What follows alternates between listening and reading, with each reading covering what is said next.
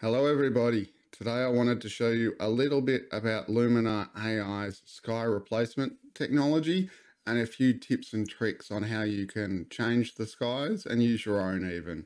We'll be doing that right after this.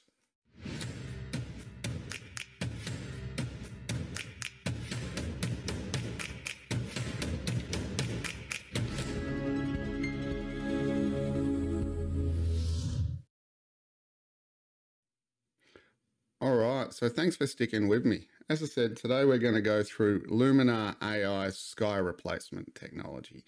So for those who aren't aware, sky replacement basically looks at the photo and tries to mask where the sky is and allows you with one click to replace it with your own sky. So what I've done is I've gone into the Edit tab of Luminar AI.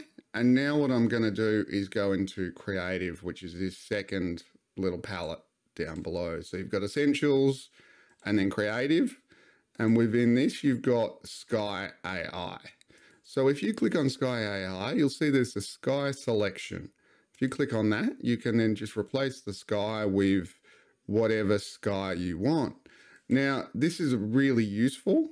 But what you'll notice is that there are certain skies within Sky AI that are really commonly used. So this sky here, for example, is one that's used very often. And because it's used so often by so many different people, it's a giveaway that the sky has been replaced. Now, that might be okay, but it really depends what you're looking for. So, whilst there are a lot of different sky replacements you can pick from within Sky AI, I think what the really useful thing is that you can also add your own skies.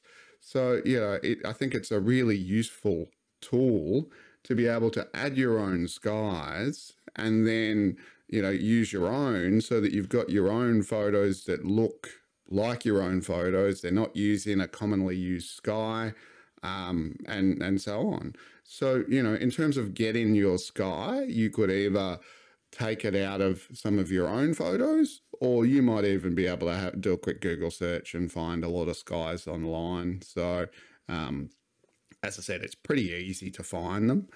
You tend to, if you use your own skies, at least it's going to be a little bit more consistent and unique. Whereas if you're using Google or, publicly available, it might be a little bit more commonly used. And you can also, so Luminar AI's Luminar X membership will give you access to some of these things as well. So before we get into how to replace the skies, what I want to do is jump across to my main monitor, and I'm just going to pull up some guidelines for you. All right, so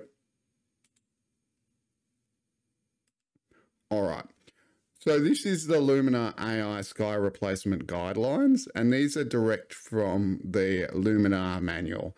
The really important things to note is that it needs to be 1200 pixels on the short edge. So generally speaking, if you've got a landscape photo, that's the vertical that it needs to be. It needs to be JPEG format. You should generally also keep it below 10 megabytes for optimal performance.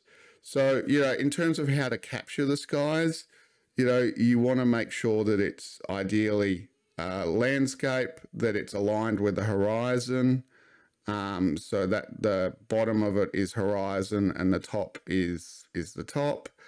The horizon should be a straight edge. The sky should only contain the sky. So if there's buildings and other things within it, then I wouldn't use that. And generally speaking, it's better to shoot with a wide angle lens than a telephoto. If your photo's got perspective, so, there's clouds on the horizon, then that's great. But, really it's going to be a little bit of trial and error as to what works for you. So things to avoid, as I said, avoid telephoto lenses, avoid irregular angles. If it doesn't have a horizon, that's a clear and level horizon is probably worth avoiding it. And if there's foreground, if there's no foreground and if there's objects within it, then that might be an issue. So, you know, this one here, because there's a foreground, you can't really use that. You would need to crop it off more so that it does have a better horizon. All right, so I'm going to jump back to the Luminar AI. And what we're now going to do is we're now going to have a look at changing the sky using your own. So Luminar AI have made this super easy. All you have to do is in Sky AI, you scroll up to the top and click on Show Custom Skies. Now what this is going to do is this is going to open up your file browser with the directory for the skies. So now that you've got your sky directory, what you want to do is you want to copy your specific skies that you want and drag them into this directory.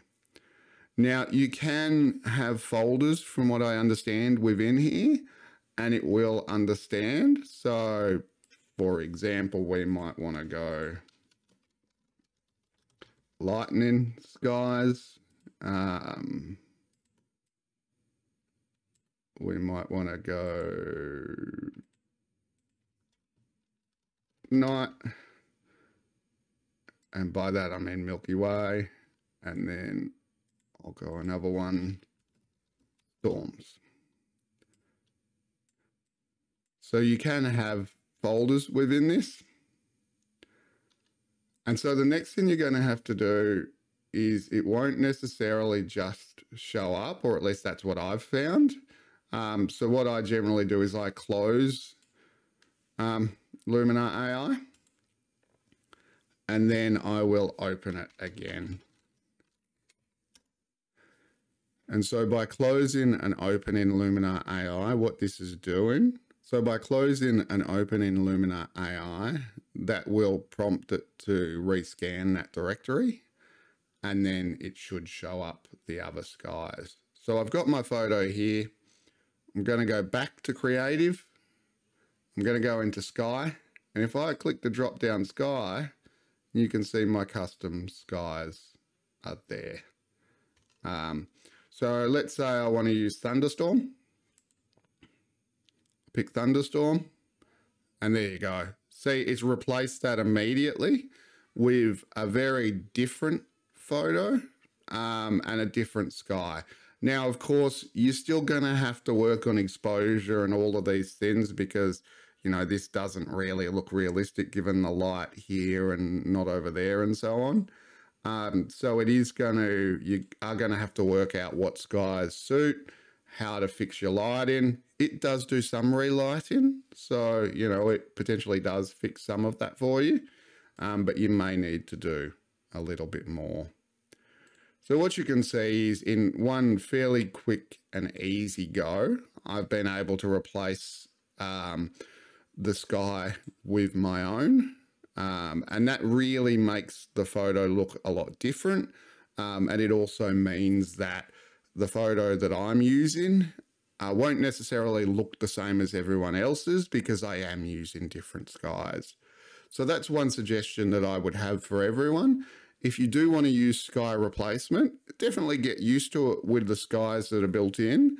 But then I would suggest having a look for your own skies, because doing that will give you a lot more flexibility, and it'll also make the photos look like your own rather than with a consistent sky. So I hope this has been useful.